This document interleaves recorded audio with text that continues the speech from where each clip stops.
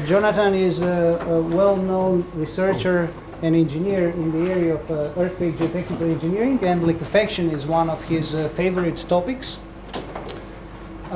He has done a lot of work in reconnaissance and interpretation of effects of liquefaction on different types of structures, including earthquakes from Turkey, Japan, US, and certainly he is contributing a lot here in Christchurch with investigations and detailed studies. And today I hope he is going to cover some of those issues. Jonathan, please. Thank you. So today I'm going to share some ideas in terms of liquefaction-induced building movements, and critically, a student whose work is prominent in this is Professor Shade Dashti, who's now a professor, assistant professor at University of Colorado Boulder. She performed much of the centrifuge testing and the numerical analysis I'm going to talk about. But it always starts in the field. And without Mishko and without the cohort of phenomenal students that he has here in terms of doing the documentation of the effects of liquefaction in the city of Christchurch, we wouldn't be able to gain these insights. And so it really is a partnership. In fact, it's more of a University of Canterbury taking the lead, and University of California, Berkeley, and then others such as Tom O'Rourke at Cornell, and you've also probably met Russell Green at Virginia Tech. We are happy to contribute as much as we can, but we actually are learning a lot more than we're giving, and I think this is something that's important. GEAR is the Geotechnical Extreme Events Reconnaissance organization, and that association is focused on, and the tagline is, turning disasters into knowledge. It's terrible what's happened. It's terrible what happened in Japan and what happened in Chile and what's happened in Southern California 20 years ago. It would be more disastrous if we did not learn from these things and go forward. And as you probably realize, construction practices and things like that may change, but soil is soil is soil, and so we can really transfer these pieces of information across the globe. The National Science Foundation is not just a sponsor of GEAR, but also much of the work I'm going to talk about. So after a very brief introduction, I'm going to talk about field observations. That's where we're going to start. That's where we should always start. We should always come back to. Up until this series of earthquakes that you had, we didn't really have the well-documented case history. I mean, when would you anticipate a city would undergo several earthquakes, 5+, that would cause liquefaction in varying degrees, and all done at the full scale? And so we go into the centrifuge, and we make a model of the soil, and we can put in earthquakes and see how it responds. Even with your earthquakes, it still provides a lot of good insight. Numerical analysis, once it's calibrated and we have some sense that it's reliable, can gain some insights and then some conclusions. The problem is simply stated. All you have to do as a foundation engineer, an earthquake engineer, is estimate liquefaction-induced building movements, such as a site right here where we have some silt and silty sand, gravel, and then let's say we have a 4-story building at that site. Engineers use the tools that are available and not necessarily the right tools in all cases. What we have been doing, we've been doing this in the US, and I've seen this in New Zealand as well, I think this is done around the world, is we estimate liquefaction-induced free field settlement of level ground. Those are the techniques we have, such as the techniques that are based on Ishihara's approach in 1992, that methods like Zhang et al., the CPT-based approach, are essentially calibrated against the data from this, where we do a liquefaction triggering analysis, we calculate factors of safety of liquefaction triggering, and when we have low factors of safety, we look at things like relative density. We might use tip resistance from a CPT, we might use the SPT to get a relative density, and then we come in here with the factor of safety and the relative density, and we get an estimate layer by layer of the post-liquefaction reconsolidation volumetric strain. And it might be on the order of 1%, 3%, 5%. We take the volumetric strain for each layer times the thickness of each layer, and we sum that up and we estimate a total settlement of the building. That's what we often do, but that cannot be possibly right because that's free field. We wouldn't be doing this calculation if we didn't have that building there. It's the building settlement that we really want to understand.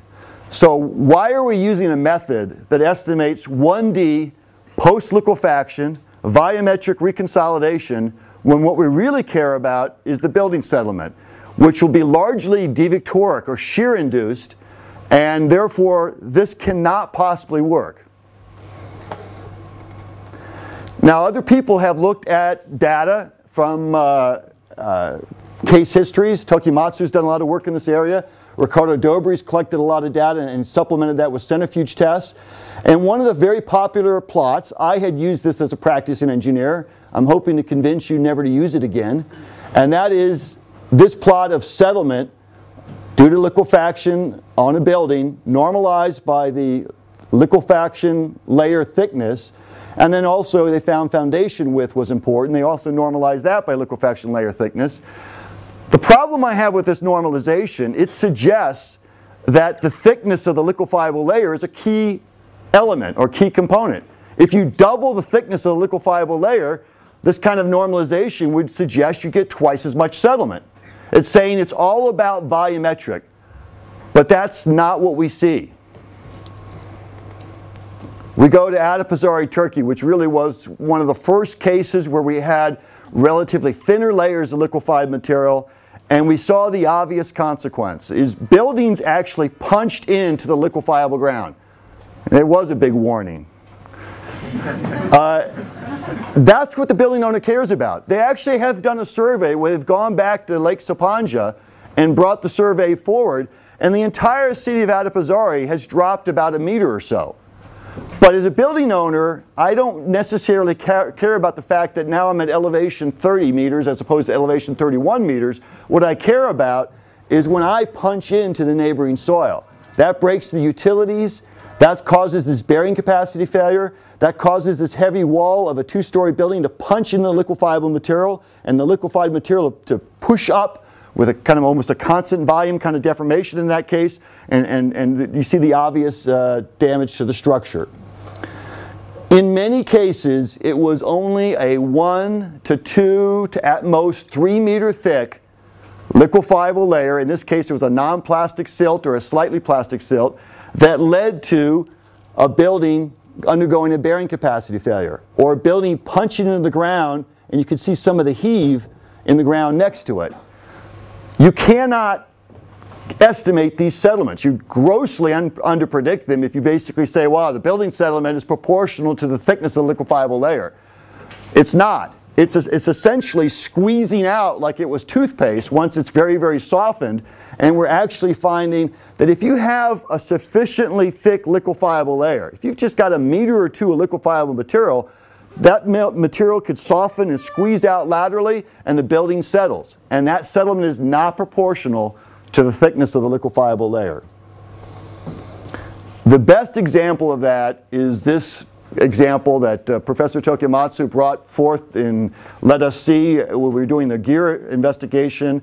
This is in Uresu in Japan, magnitude 9 earthquake. We have a tall building that's supported on piles. The piles are driven down and supported in a bearing layer well below the liquefiable layer.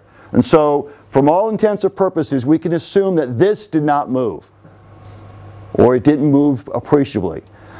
Then this entire island was a constructed island.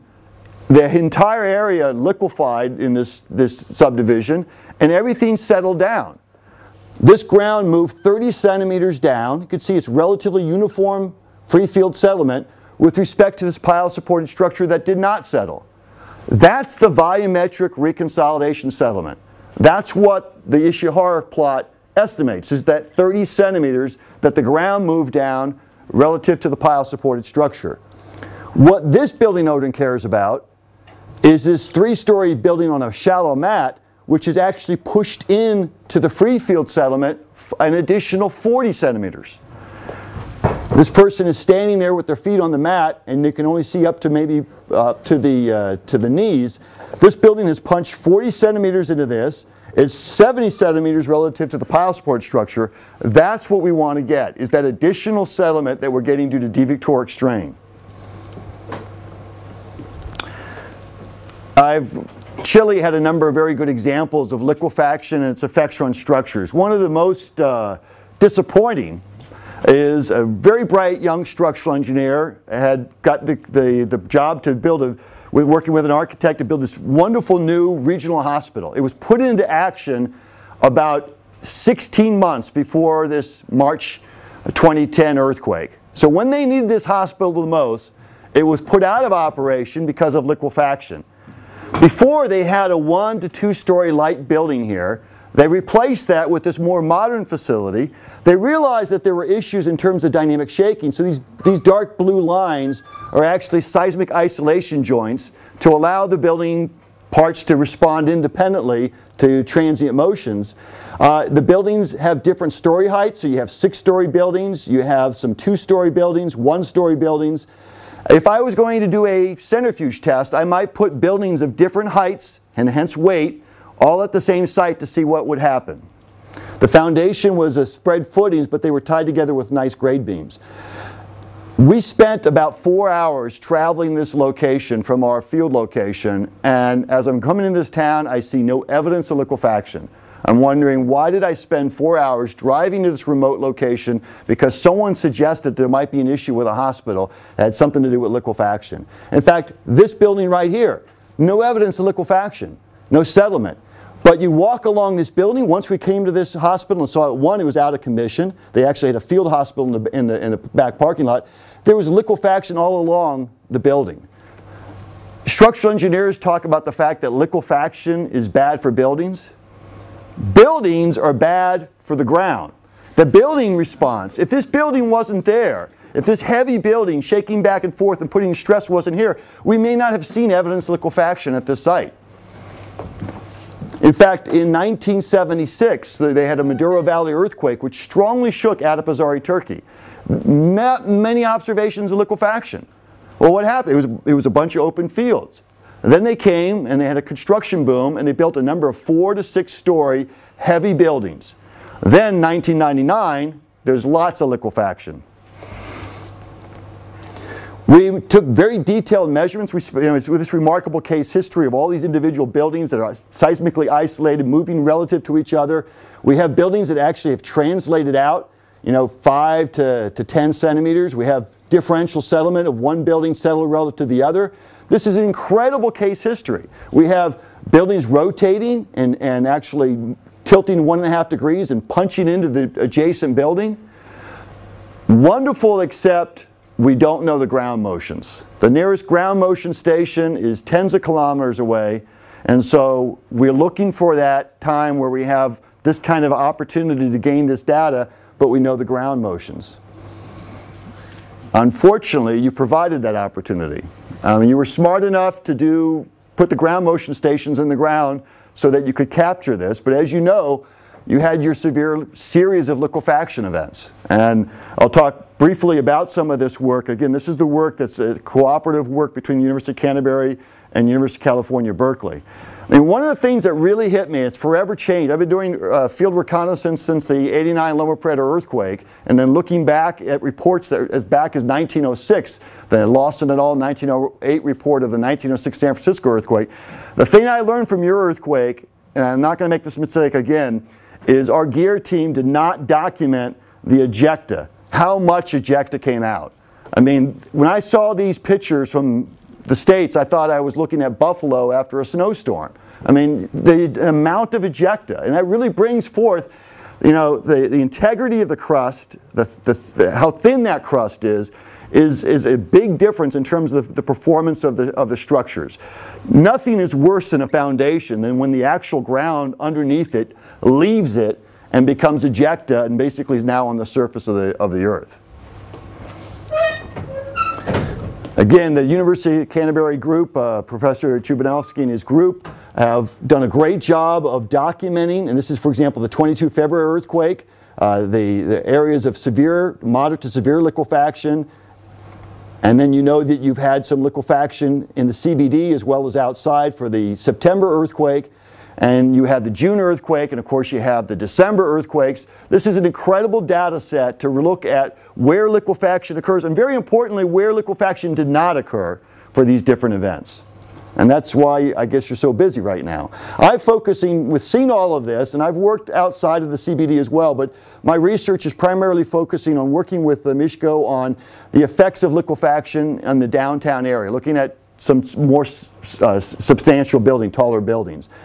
The nice thing is you have strong motion stations that capture these shakes, and so you have a good idea what the seismic demand, something that we don't have in Chile.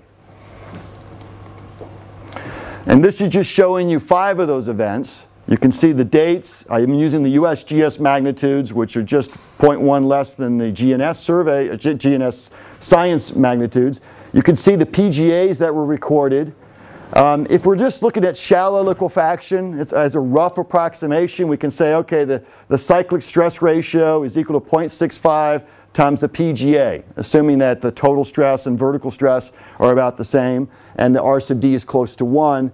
And then we have to, of course, put the magnitude scaling factor in there. So with these observations of the PGA, I can take the median of them, and I can come up with and with these magnitude scaling factors, which I just used the Idris relationship that's in the Out et al. 2001 State of the Practice report.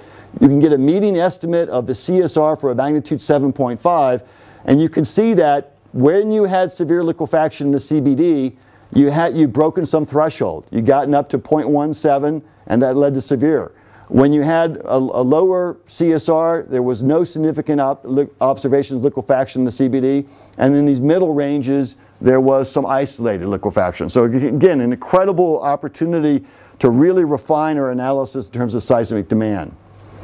And then the obvious things, and some of these you probably have seen because a series of lectures have been given, but just to remind you, something I hadn't seen, and in fact talking with some of the senior people who have done quite a bit of earthquake reconnaissance, is entire buildings sliding. We saw that really for the first time in Adapazari, where entire buildings slid 1.5 meters on liquefied material. You had cases where buildings slid 15 centimeters. There was differential settlement because there was severe liquefaction in the front of this building, and it tilted 1.8 degrees. You had the familiar case of pile-supported structures. In this case, this pile-supported structure did undergo some differential settlement, but largely did not move down as much as the free field. So the free field is moving down 30 centimeters in this case. And you can see these signs of ejecta in the settlement. Then you have your town hall, which is one that I know that you're still wrestling with, but from looking at that, I mean, this is a place where you have this auditorium, which has these heavy loads on the columns that are much heavier loads than the exterior columns. This entire area liquefies. There's lateral spreading issues as well toward the Avon River. But that differential movement, I measured on the bottom of this beam at this column, reference to the other column, an angle of distortion of 1/70. And so it's not surprising to see structural damage in those load-bearing members, which you'd anticipate at that level of angle of distortion. Something that I haven't seen a lot of, that I'm sure I'm trying to get to the bottom of, is this building, which is not too far from Town Hall, where there was clear evidence of liquefaction. But running a survey in here, we saw very little differential movements. I think the most differential movement we saw between adjacent columns was on the order of maybe 4 centimeters. But much of it was negligible or less than a couple. Yet we didn't see the building punch into the ground. It appeared that these foundations were deep enough on some, probably a gravel, one of your dense gravel layers, that's a mat that is essentially the bearing layer. If we look at the CBD, again, this mapping done by the University of Canterbury shows the liquefaction through here, and there's details. I mean, we see a clear geologic feature here that we're investigating. I want to spend some time looking at this, because I mean, we often generalize soil properties. We essentially say we've done a number of borings or CPTs, and here's a sense of what it's like. And the thing that when you see the Avon River and you start thinking about the history and you're thinking about the geology and the depositional history, you shouldn't be surprised to see things vary dramatically over short distances. In fact, you should be looking for that and be very wary about drawing lines, horizontal lines between layers in this environment.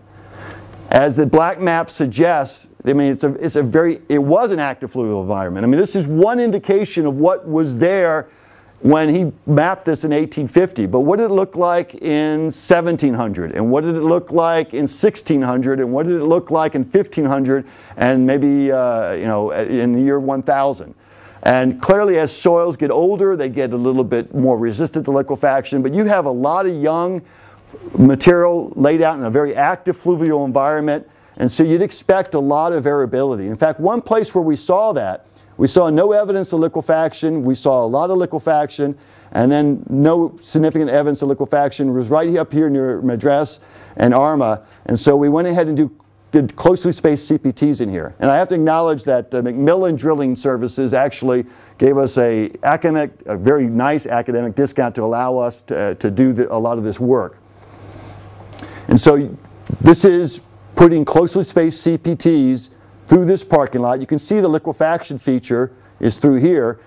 Can the CPT pick it up? And this isn't one reason why we did this is whenever we have CPTs at normal spacing, we always want to remind ourselves on how rapidly things can change. If I just go and look at cross-section BB and look at how things vary across that, I have to remind myself that if I ever have a CPT here and a CPT here, I've got to think about this. This is maybe happening between those CPTs.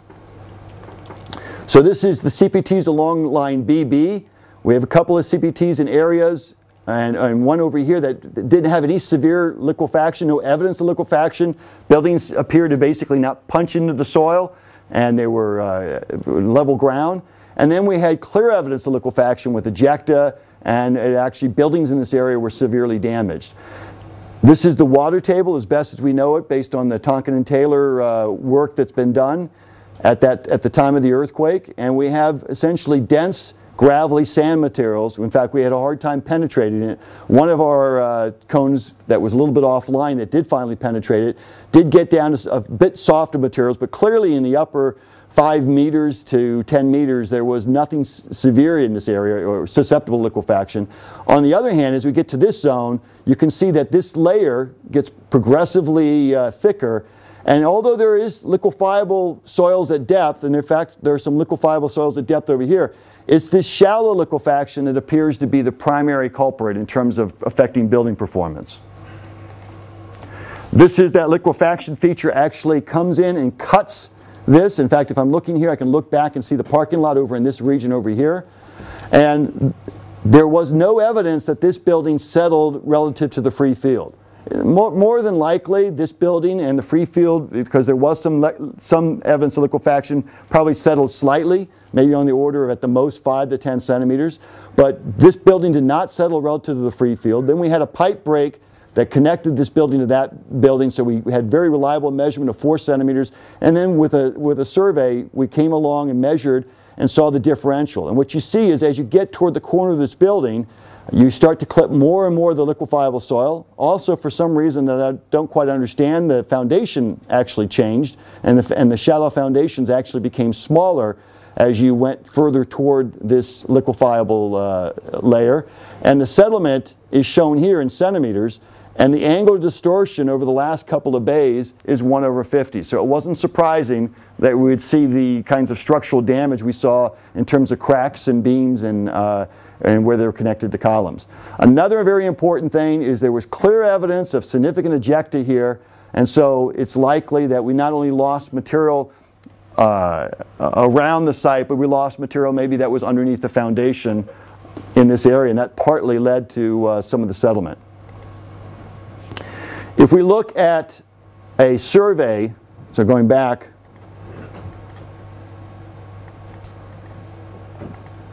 we did 3 cones along this building length, so this is the building right here. This is the building that did not have the significant evidence of liquefaction.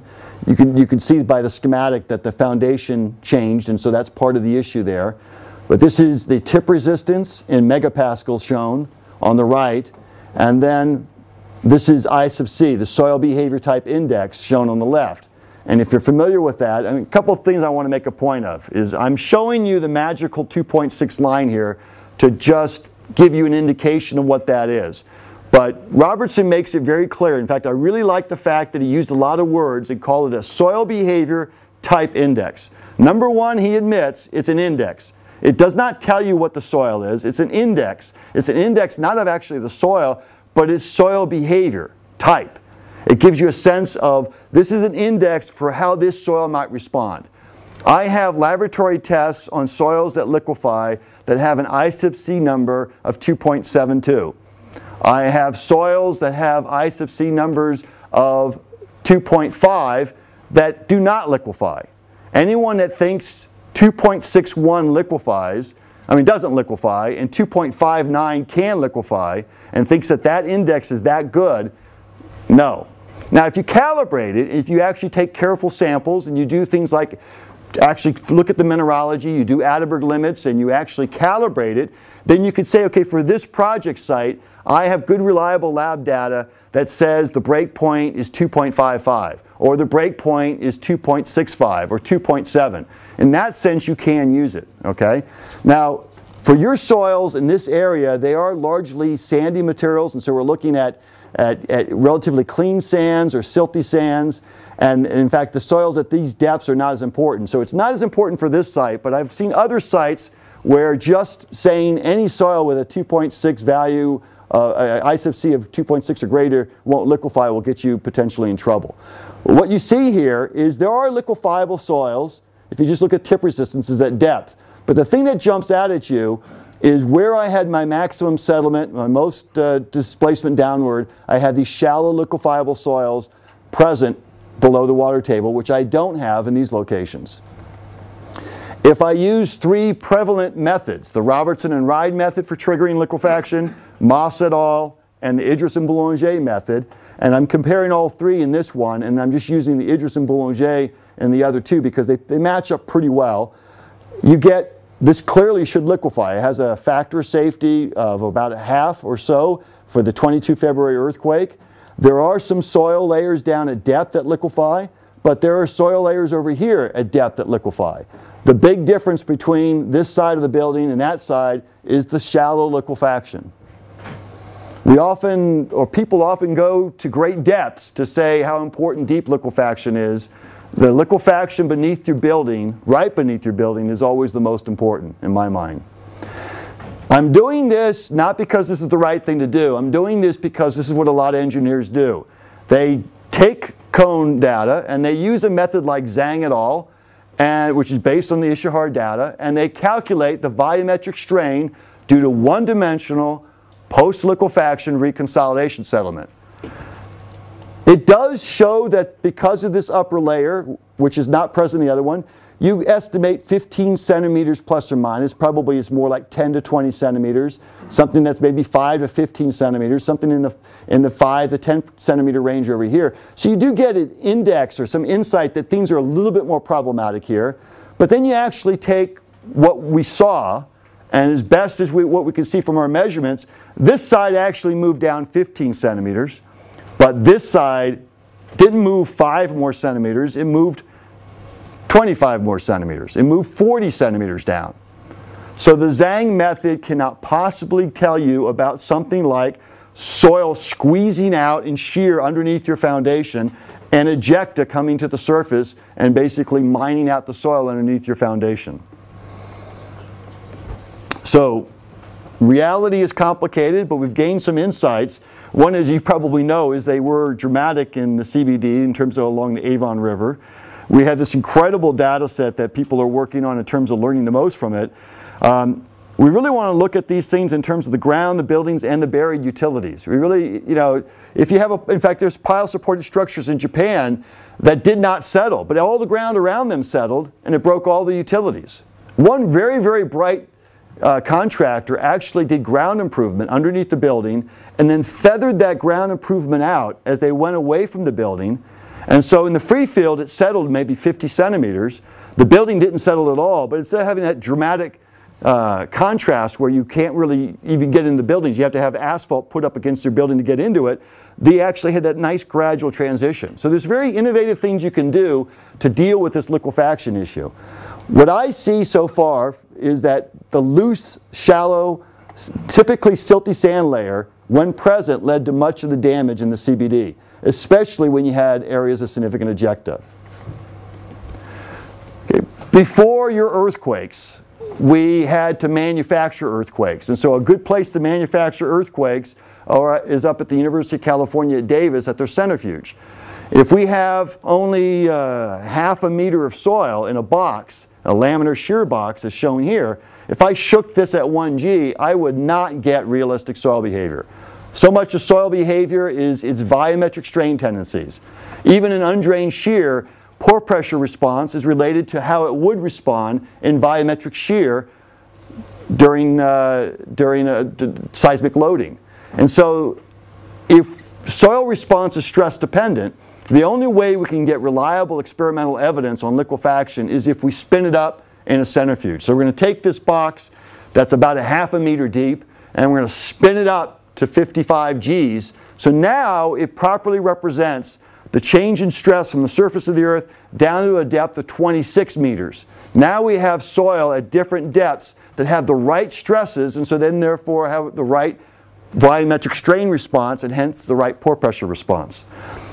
We're going to look at thin layers of liquefiable soil. And then again, the centrifuge is not really a case history. It's a simplification, but it's one where I really know what's going on. I actually, you weren't prudent enough to actually put accelerometers down below the liquefiable layer. And no one thought of putting pore pressure sensors in all of the liquefiable layers before this earthquake hit. So as incredible as your series of experiments, or field case histories are, they don't give me everything. This I can actually put 200 sensors. All these wires are coming off. I have pore pressure sensors, I have accelerometers, LVDTs, and linear pots to measure displacement. This is a typical layering. We started off with a liquefiable layer of 30% relative density Nevada sand that was 6 meters thick. I wanted to start with something that was not too thin to kind of tie back to previous work. All the work that's been done that I've seen to date has all been done on a full thickness of liquefiable layer. So we're going to start off with just 6 meters of liquefiable material, and then we're going to jump to 3 meters of liquefiable material, and then the rest of this is going to be dense sand, and we're going to have a dense sand on top. The water table is going to be about 1 meter down, and we're going to do a series of 6 experiments. The first letter, the first number represents the thickness of the liquefiable layer. The second is the relative density. And so you can see that there. And I'll point that as we go through it. But a very important point is this represents 26 meters of soil because we're spinning it up to 55 Gs. So we're getting the correct stress. We also, previously, people had essentially represented buildings as rigid blocks. We know that buildings are not rigid blocks, so as a simple thing, we're going to do at least linear elastic. Now we're actually doing fully nonlinear. We're actually putting little fuses in, designed by structural engineers, so they actually get elastic plastic behavior. But at this point, we just use elastic lump mass kinds of systems, but at least they have different contact pressures, so we can look at the difference between a tall building and a shorter building. We can look at a building that is half the width of a bigger building and look at that width of the foundation issue. We have reasonable fundamental periods of the buildings for maybe something more like a 3 to 4 story stiff building. Ground motion is so critical, and so we want to tie back to all the work that's been done, and a lot of the work has been done using the recorded ground motion, a slightly modified recording in the Port Island array during the 1995 Kobe earthquake. That's the work, for example, Elizabeth Hausler and Nick Sitar had used, and a lot of the work at the Davis Centrifuge uses that record. So we want to use that record at small, moderate, and large shaking. But because we realized the ground motion is critical, we decided let's also bring in a different kind of motion. So we brought in one that was recorded during the Chi-Chi earthquake, deliberately tried to scale it so it had about the right PGA. You tell the Davis Centrifuge to do something, if you pray and you've gone to church on Sunday and done all the things right, it will be close to being right, but it never does exactly what you tell it to do. But we've got the PGA about the right level, so the PGAs are about the same, but notice the durations are very different. The TCU 78 is a much longer duration. It has a different Arius intensity. In fact, Arius intensity is the integration of the acceleration squared over the duration. So it's a good measure of the energy of the system. So you kind of see how the energy is built up during this Taiwan earthquake. it eventually has more energy, about twice as much energy, but it's a much more slow, deliberate buildup as opposed to the near-fault forward directivity pulse-type motion recorded at Port Island. Let's start in the free field. And then I'm showing here is the actual acceleration measured on the base, excess pore pressure that develops in the free field, and then for two experiments, one that has a 50% relative density liquefiable layer and the other one that has a 30% liquefiable layer, both with a 3-meter thick liquefiable layer, I'm showing you the settlement in the free field. The first thing that jumped out at me is, and we modified the pore fluid so that it was more viscous to get the right hydraulic conductivity, is that a lot of this settlement was happening during strong shaking. That's the opposite of my concepts. I had taught by the late Professor Harry Seed in liquefaction's an undrained response, and then after the earthquake's over, because it's happening so quickly, then you get the post-liquefaction reconsolidation. Scratching our heads, we find some work done by Professor Elgamal, we find some work done by Professor Ricardo Dobry, we find some work by Tokimatsu, and they're all showing the same thing. They're showing that you are getting some settlement occurring during strong shaking, because you got some very high pore pressures and you have head and things are responding to those high hydraulic heads. What's more interesting is to get away from the free field and start looking at the pore pressure response, the pore water response that's measured underneath the building as well at the edge of the building, reference the free field. So again, we're looking at the same two shakes, 3-meter thick liquefiable soil. The one that is with the blue line is 30% relative density. The denser soil, 50% relative density, is in the red line. In the free field, it takes just a little bit longer, but you get to an RU equal to 1, the stuff liquefies. Under the building, actually, especially for the 50% relative density, it doesn't fully liquefy if you use liquefaction as being an RU equal to 100%. In other words, the excess pore pressure never gets up to what was the initial vertical effective stress. But it doesn't have to. In fact, maybe a better way of talking about liquefaction as a performance-based earthquake engineer is not strength loss, but stiffness loss. Is the material has built up pore pressure, it's softened, and it doesn't need to get to RU equal to 100% to soften enough to see the kinds of things that you're seeing in Christchurch and what I'm seeing at Davis when I do these experiments.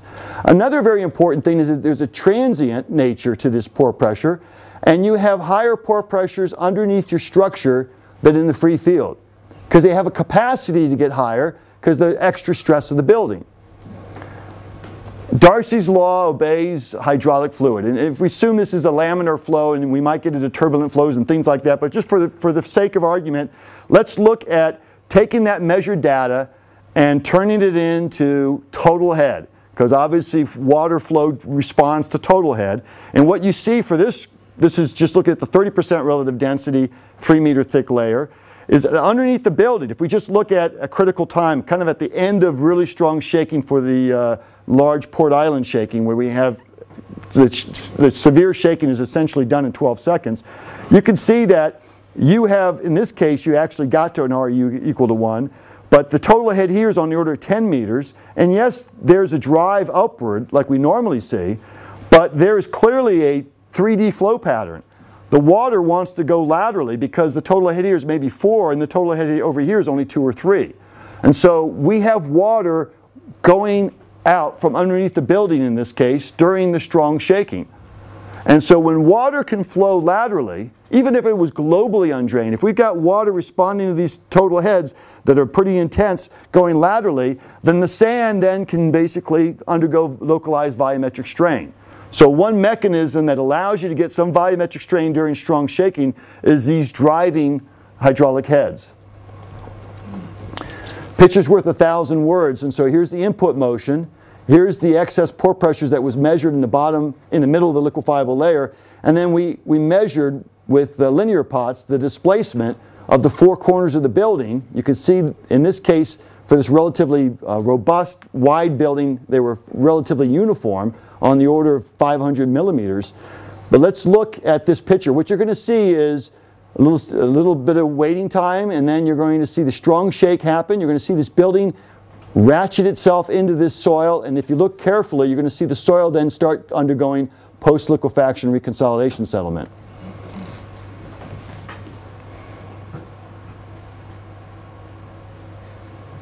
Now this is sped up because it's in a centrifuge, and because of the timing things you have to go ahead and speed that up. Let me go ahead and show it to you again. But this is one of the important mechanisms. This is what I call SSI ratcheting. The building is actually working itself into that liquefiable material. That's why it's a clear soil structure interaction problem. It's the inertia response, it's the loading of the structure. It's basically, in fact, this would be a nice little thing to do on a Friday night in the dance clubs that you go to. We put in pore pressure sensors and accelerometers, but in the end we said, you know, the most important thing is displacement. As a practicing engineer, all that other stuff is nice theoretical underpinning, but in the end, how much does the building settle? So we had a lot of redundancy and a lot of measurements of displacement. Here again, I'm showing you as a backdrop the actual recorded ground motion for the Port Island record, the large Port Island record. I'm showing you the pore pressures that develop when we have 30% relative density and 50% relative density in a 3-meter thick liquefiable layer. But most importantly, I'm showing you settlement. This is the vertical measured settlement. This is the free field settlement. So we had little settlement plates in here, and yes, we did get settlement during strong shaking, and we did get some post-liquefaction reconsolidation, especially for the low relative density 30% material. That was on the order of 50 to 100 millimeters. What's most important to this building owner is the fact that we got severe settlement occurring during strong shaking. 75–80% of the settlement occurred as that building is basically working itself into that liquefiable layer. Then, when the strong shaking starts to subside, we start to get the post-liquefaction reconsolidation as the pore pressures dissipate and the stress is reapplied to the soil skeleton, and then we get that kind of consolidation response. The consolidation response is not unimportant, it's just not the most important thing. We see things that kind of make sense. The relative density 50% material doesn't settle as much as the 30%, and the fatter building B doesn't settle as much as the skinnier building A.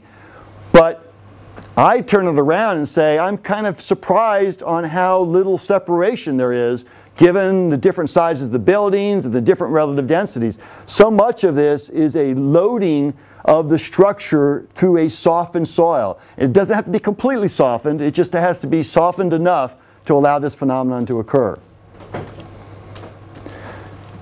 The great thing with a centrifuge with pore pressure measurements and accelerometers is to look at mechanisms. And I like to break things into volumetric and devectoric. And one of the things we see is we measure high transient hydraulic heads. We know water's flowing during strong shaking. That water, when it flows, allows the soil to undergo, if it's a sandy soil, it allows it to undergo volumetric settlement, localized settlement. If we get an RU, pore pressure ratio up near 90 to 100%, and we actually get to liquefaction, we get sedimentation. The soil basically is resedimented, and that causes significant settlement. We had that happen in most of our cases, but in some cases that didn't happen, so we didn't get that resedimentation type of movement. And of course you do get water, eventually water is leaving faster than it's coming in or being generated, the pore pressures, not water, the pore pressures, and so the water's responding to that, and we do get reconsolidation. More important is the devectoric or the shear induced. If we could imagine a base isolated building, if I could build a completely base isolated building so it had no weight, if the soil beneath softens, statically, I'd anticipate to get more settlement. If I had built that building on a soil where I could pump in water while I was building it so that I had effective stresses that were much lower than the in situ effective stresses, the soil would be softer, and if I used a method like Schmertmann or some other method to calculate static settlement, I would get settlement, additional settlement because of that. So I'm kind of calling that a bearing capacity type failure. That is, the building itself just has weight, and because of the elevated pore pressures and the softening of the soil, the building basically punches in to that material. The more insidious is SSI ratcheting. Because as you kind of saw in that video, is the building is rocking back and forth. It's the most cruel thing you could do to soil. You pull it into tension, and right when you've got it at its weakest, you come back and hit it with a hammer. and you work yourself into it. Light things can ratchet up, heavy things ratchet down. And so, yes, the inertia of the building. It does matter whether you're a 6-story heavy hospital building in Chile or whether you're a 2-story lightweight structure in terms of the inertial loading and the SSI ratcheting that you put into the problem. And something that I've added because of your earthquake is let's never forget that we get displacement because we've lost ground underneath our foundation because of ejecta. And so we have to think about the crust, we have to think about the integrity of the crust, and the development of ejecta. I don't know of a constitutive model and a Feynman analysis that actually does that right now, but that's one of the areas that we need to get a little bit better at. I probably have to attack that with a discrete element type modeling. Now going back to this plot that I'm asking you not to use. This is the average settlement versus the normalized by the thickness of the liquefiable layer. Of course, you think you're normalized by something that's fundamental. This is not fundamental. I deliberately did our first experiments with a 6-meter thick because everybody else had been using the full thickness of liquefiable layer. I wanted to get results that were consistent with other people so they didn't think that I was doing the experiments incorrectly. But then I quickly switched, Shade and I switched to the 3-meter thickness. The data doesn't fit the normalization because the normalization is flawed. It's not volumetric strains, it's largely devictoric strains. We started looking at different earthquakes and the rate at which settlement developed. That's the black lines. And I started looking at this and said, I've seen this before. And so we said, let's go ahead and take the input Arius intensity. And look at how the shape of the settlement of the building kind of follows the shape of the Arius intensity. And so, you know, we use CSR, cyclic stress ratio. We use magnitude for looking at seismic demand. But if you really care about a building settlement, maybe we need to start looking at the energy that goes into the system and how the energy goes into the system. Maybe the rate at which the energy is entering the system. So from my military days, I wanted to eventually come up with something where it showed respect to my older days. So I have SIR, the SIR, shaking intensity rate. This is the Arius intensity that builds up from 5 to 75% of the record over the duration in which that builds up. So it's kind of like a rate of loading. And you can see when you have a high rate of loading, you should expect a high rate of settlement. When you have a slower rate of loading, you'd expect a slower rate of settlement. There's a lot of dotted lines on this plot, so this is more conceptual. I did have enough data to draw one solid line, so I'll talk about that. The relative density is 60%. The rate of structural settlement during strong shaking as a function of this SIR, the shaking intensity rate. And as the shaking intensity rate increases, then we get more settlement, or a faster rate of settlement. And then, as I don't have as much data, but the trend makes sense, is I have enough data to show that, of course, as the relative density of the soil increases, then the shaking intensity rate goes down. So, of course, the relative density of the soil does matter, and a high relative density soil will actually bring it down, but maybe not to zero. But equally important is the rate at which the system's being loaded. And SIR gives you a sense of that. With all of that, we decided to scrap the fourth test that we had planned and said, let's challenge ourselves and let's look at mechanisms. Let's maybe gain some insights into how we can solve some of these problems and look at mitigation. So let's do 3 identical buildings. Of course, the soil built, hopefully raining down with dry pluviation, homogeneous, and we actually have cone tests to capture that. So we have a nice homogeneous soil, we have same buildings. What we're going to do is we're going to have a baseline case where we've done nothing. Then we're going to put a rubber membrane, not connected to the building, because that would obviously change the problem, but around the building, or more importantly, around the liquefiable soil beneath the building. That's going to prevent water from going in and out. And then let's put a steel wall, again, around the building, not connected to it. The whole idea is water can't go in and out, and very importantly, the steel wall limits the shearing strain. The rubber allows the shearing strain to occur. So we're looking at different mechanisms. Just to show you that, again, the Arius intensity kind of gives you the sense at how fast or the rate at which the settlement occurs. That's the Arius intensity shown here. But more importantly, let's look at the vertical settlement versus time The blue line is the baseline case.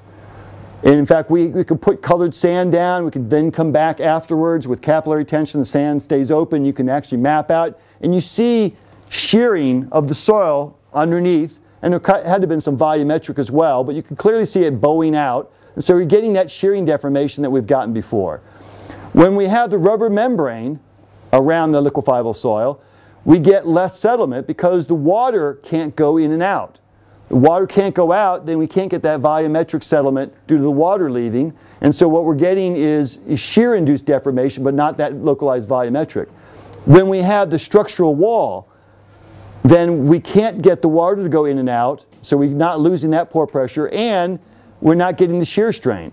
And in fact, this is higher than it would have been, but the plug that we had to not let that high pressure water get out failed, and you actually could see that sand coming up there. Okay? Again, we did not want to connect this to that because that would have turned this from a shallow foundation into a deep foundation. The idea here is to look at the mechanisms of the liquefiable soil. But we are getting a sense of the relative importance of the water leaving underneath the building as well as the shear-induced deformation. The last part is talking about theory. Numerical calculations. The first thing is, just doing some basic flush analysis and looking at the seismic demand. The factor of safety is the resistance over the demand. The demand is largely a function of the driving stresses, but also obviously normalized by the vertical effective stress. That's why we have a stress ratio. We typically do liquefaction calculations in the free field. Why are you doing liquefaction calculations in the free field? Because no one pays you to go to a field and do liquefaction evaluations. You do that because you're going to put a building there. Well, right underneath the building, because you get higher shear stresses from this building, but you also have higher vertical stresses, you actually are being somewhat conservative or about right, because as you get deeper and deeper, the free field calculation is essentially the same underneath the building or in the free field. The problem with this is the edge of a building. And that's why in Adipazari, for example, we didn't see liquefaction in the free field. We see it next to the edge of the building. You see a lot of liquefaction along the edge of the building because this is the worst place to be. You get all the extra shear stress, plus you get the dynamic SSI ratcheting, which is kind of like a triaxial loading on this thing, but you don't get the benefits of the confining pressure. So if you are calculating factors of safety of triggering a liquefaction in the shallow ground beneath a heavy building, you could be off only by a factor of 2 if you do a free field calculation. We can do better. We can do a true nonlinear effective stress analysis. This is the UBC sand model that was shared with us by Peter Byrne at the University of British Columbia. That's why it's called UBC. And like many models, it captures a lot of the key aspects. It's a relatively widely used model in North America, and so we wanted to use something that a lot of people would use. It doesn't capture all the details, but you can see the sand model, which is in red lines, captures a lot of the key aspects of liquefaction. Let's look at, and one reason I like this model because it was calibrated for looking at shear-induced problems like liquefaction-induced deformation of earth embankments and dams. That's how Peter Byrne developed it. And I think shear-induced deformation is critical here. Here's our building. Here's the Monterey sand, the loose sand, with relative density of say 50% for this one, and then the dense sand below it. This is the calculated shear strains. You can see the material basically shearing out from underneath this heavier building. And you can also see some volumetric strains, contractive in this location, a little bit of dilation in the dense sand up here. And so we can do these analysis and capture a lot of insights from it. If I do these kinds of analysis and I use the right base acceleration, again, these are pretty good analysis because I know the input. I've measured it. So if I use the same input in my centrifuge test that it was measured in my flak analysis, which is one of the big unknowns, is what is the actual ground motion, I can get the actual settlement captured pretty well, centrifuge versus simulation. I can capture the pore pressures pretty well, most of the time. Being honest with you, I'd love to sit here and talk about this. This should be estimated settlement, and then this is the measured settlement. These are pretty good. When I have really bad conditions and everything liquefies, I can do a pretty good job with this model and most models of capturing how much settlement. When you get in here, it gets a little bit more difficult. Still, the scatter is not so bad, and in fact, I'm pretty excited that I can be within, a 1/2 to 2 range. But admittedly, I'm missing some things here. These are ones where my analysis says the pore pressure just got up to an RU of 60, 70%, and so I'm suggesting significant softening and larger settlements. In reality, the pore pressures didn't quite get to that. They only got to 40%, and so the actual settlements were much less than what I predicted. And so that just humbles me and makes me realize estimating liquefaction-induced building settlements is probably the most difficult thing you can do as a geotechnical earthquake engineer. Liquefaction is a brittle phenomenon, and you have to be able to know it's going to definitely liquefy and then it's going to settle this much. But if the strong shaking is a little bit less or the soil is a little bit denser, it maybe just doesn't get up toward liquefaction and settlements are less. So don't ever believe anyone who basically puts a bunch of lines along the one-to-one line, because we're just not that good yet. Findings. Building settlements are not proportional to the thickness of the liquefiable layer. I hope I've drilled that in and you believe me on that one. Free field settlements are volumetric, but building movements are largely deviatoric strains. There is some volumetric strains from that localized straining, and there's clearly the loss of ground with ejecta. Building settlement is related to the relative density of the soil, but very importantly, the rate of earthquake shaking. And the SIR, or the area intensity rate, is a way of getting an index of that. Most importantly, and I hate to spoil your day here on a Friday as you're about to go to the pub, these observations are not captured in the available simplified methods that we have at our disposal, because they were developed and calibrated for volumetric only free field settlement. That's not the mechanism. What's my recommendations? If you have level ground with no free face, you got a lateral spread, then everything changes. And it only takes like a 1 degree, 2 degree slope to have sloping ground. And of course, some free face that's close enough can lead to lateral spreading. But if you're away from that condition, what we've seen from other earthquakes as well as this earthquake, if you drive a pile, not a drilled shaft, but you drive a pile so that its neutral plane, as defined by Fellenius, is in the firm ground below the liquefiable layer, then you've transferred the load down to that neutral plane. The soil liquefies. It's already loaded that pile top down, and it's already settled in response to that. You're going to get some softening. You might have some issues with PY and lateral loading, but you're not going to get appreciable settlement. Now, if you do a drilled shaft that is a top-down loading, it's loading from the top of the shaft in skin friction, and it hasn't quite transferred the load to the base, and the soil liquefies, and then all of a sudden the load now is transferred to the bearing layer, you will get settlement. So you have to drive the pile so that you establish the neutral plane in the bearing layer. That will prevent the building from settlement, but that means the ground around you could settle, so you got to think about flexible connections. If you have a stout building with a shallow foundation with deep liquefiable material, then you're not really having the high deviatoric strains put in, so because the load's spreading at that depth, and so everything will liquefy, and then everything kind of moves down together, and there shouldn't be an issue. And you can use the 1D procedures for those cases. But if you've got a shallow foundation that is supported on a shallow liquefiable layer, that it's going to largely undergo deviatoric strains, and that cannot be estimated with 1D methods. It simply cannot. And so until someone comes up with a calibrated, simplified method that makes your life a little bit easier, it's better to ignore those other plots and just use engineering judgment.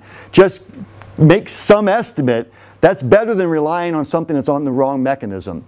If you really want to do it well, and it's an important project, a good, well-calibrated, well-performed, these are a lot of adjectives I'm using, fully nonlinear effective stress analysis done by somebody you respect and you care a lot about, and that they care about you, and does it properly with a good range of earthquake ground motions and soil characterization, that can provide not necessarily the answer, but a lot of good insight. So I'm a true believer that we have that tool available. We have fully nonlinear effective stress analysis, and if it's done properly, you can gain tremendous insight. If it's done improperly, you obviously have a problem. So do it well if you are going to do it.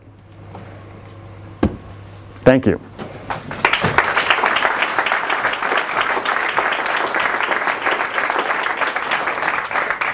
Thank you, John, for the excellent lecture, and I'm sure there will be questions or comments. I'm presuming here it's all free water table.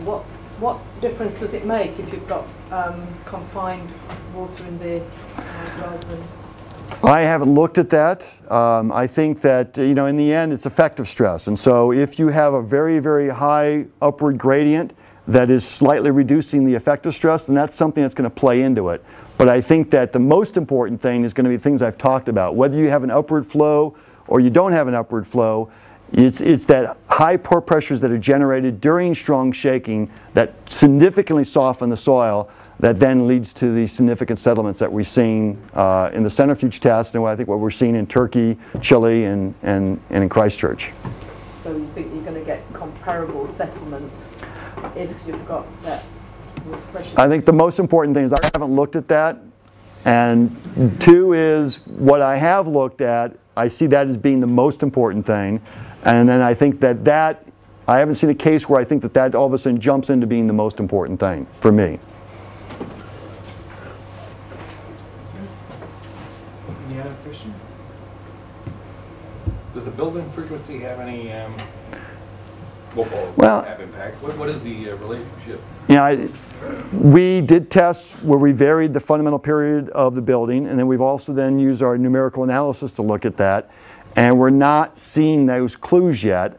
Clearly, if you have a resonance case and things really start to take off, it's got to be worse. But a lot of it is just that the building has its mass and it's going back and forth, and I haven't seen a case where the fundamental natural period of the building makes a significant difference in that settlement case. It's more the issue that it is rocking back and forth at whatever frequency, and that it is a softening of the soil that's allowing it to work into it, and the soil is squeezing out laterally. I mean, the soft soil probably isolates the buildings somewhat. Does it change the period? Well, I don't like to use the term isolate, because, you know, if a soil liquefies and it's somewhat dilative when it crosses the phase transformation line, it's going to lock up. And you can get these dilation spikes. And they're not theory, because we've seen them. We've seen them in the field. We've seen them in centrifuge tests. And so you could actually get a base isolation with a bumper, and a base isolation with another bumper. And especially a building that is very sensitive to high frequency acceleration spikes, the liquefaction might really be a problem. I mean, there are some people out there that have said liquefaction is good for a building. If you have to rely on liquefaction to make your building perform well during an earthquake, I suggest you don't do that. I was going to say something meaner, but I'm trying to be nice, okay? What do you think of the different methods of calculating post-liquefaction residual strength? Residual strength, okay. Now, the very good point is, I mean, the first thing you should always do when soil liquefies, and I didn't cover this, but you should basically sit there and go, okay, the soil liquefies, let's get a post-liquefaction residual strength, and let's do a bearing capacity calculation to see if I'm going to have a problem with a building tipping over. And of those methods that are out there, I mean, I think the Idris and Boulanger plot, where you do not rely on the soil to be draining, whereas they have the basic where there is not void redistribution and where there is. Use the conservative one, because I don't know of a case where that other one's going to happen, and I wouldn't want to rely on that. And so I think what's in the Idris and Boulanger approach is appropriate. I think that Steve Kramer has a relationship out. I have one where I've actually taken a bunch of other people's work and weighted it together. We all kind of get the same stress ratios. I think stress ratio makes more sense than just a constant value, but actually that's not 100% true, because I think it should be like a Shansep thing. And there are people working on this right now where it's not just a constant, it should be proportional to vertical effective stress, but it shouldn't be an exponent of 1. It should be some number less than 1.